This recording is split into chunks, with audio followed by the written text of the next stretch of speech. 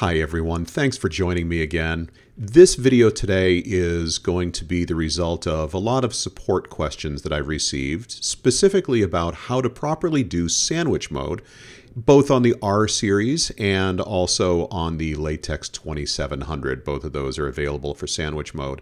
If you have a Latex 700 or 800, the smaller roll-to-roll machines, it does work differently for those printers, but specific to the larger white capable latex printers, this is how you do it.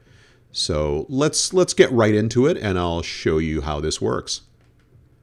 Okay, so I have a file open in, actually I'm in the job editor right now. The instinct here, right, is to come over here to my print mode and choose one of these sandwich modes here. Right? Sandwich 3-layer, sandwich 5-layer. The problem with that is I can't actually print.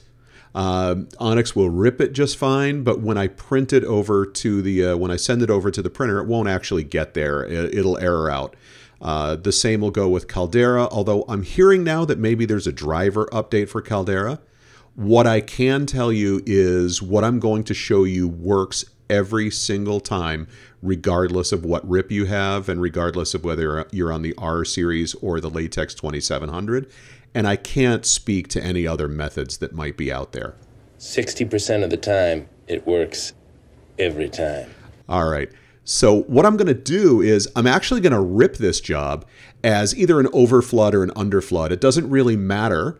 I guess theoretically I could even do spot, but what I want to do is I want to be able to send the color information and the white information.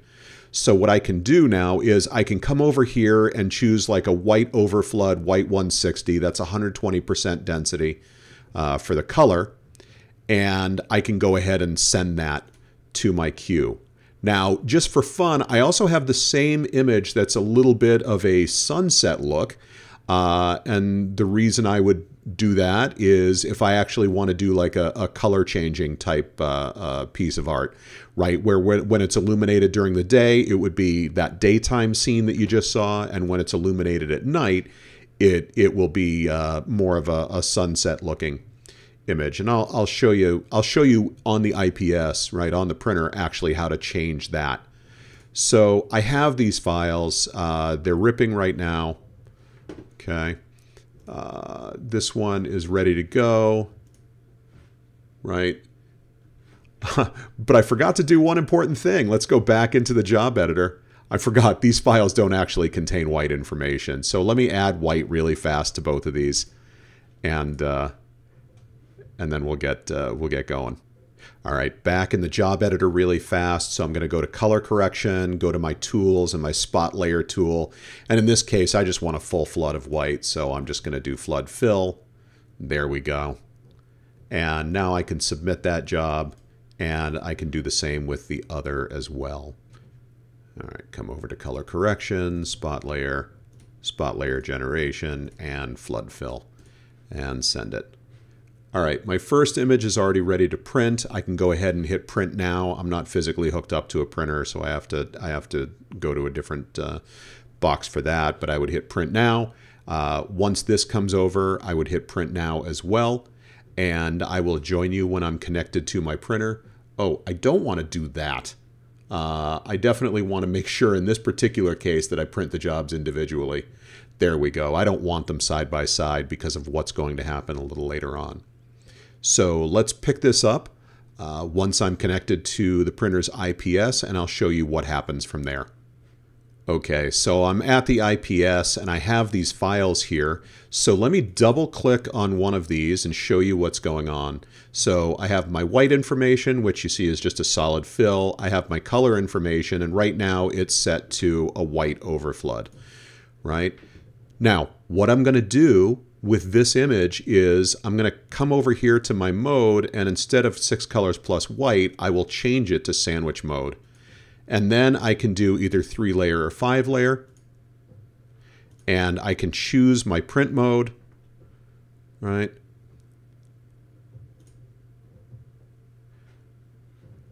And probably I'll choke my white ink a few pixels. Okay. But there we go, right? That's how I would actually set that file to print, all right, is to do it this way. But remember earlier I had that other image there. So if I look at this on the right-hand side, these thumbnails as the layers that it'll actually print. So it's going to print this, then it'll print the white, then it'll print this one. So if I want to do this so that my top layer is something different, I can click on this, and you can see it's highlighted a little with blue. And then if I click on this icon, the top one right here, this allows me to swap out that image. This is really cool. It automatically chooses the items that are compatible with sandwich mode, right? The important thing here is to make sure that the sizes match perfectly. If it's off at all, it will not allow you to do it. And you can see that size mismatch. That's why these are not compatible with sandwich mode down here, because there's a size mismatch, right? So I can choose my sandwich video and hit OK. And now it's swapped in those two images. And now I see that I didn't crop them properly when I set up the graphics. They're off a little bit, but conceptually it's there for you. All right. But that's how I would do it, right? So I would print, you know, it would print this one, then it would print this, then it would print that. And if I'm doing this as a second surface, which means I'm looking at it through the plastic, through whatever this material is, when it's front lit, I would just see this image right here.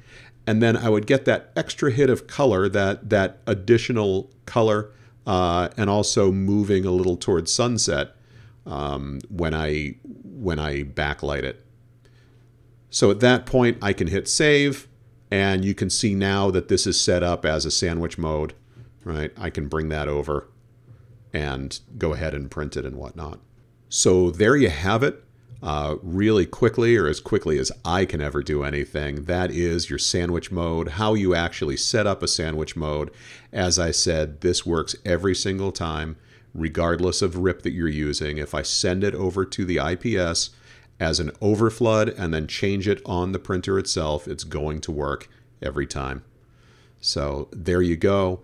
I hope this has been useful to you. And as always, thanks for your attention, and I'll see you again soon.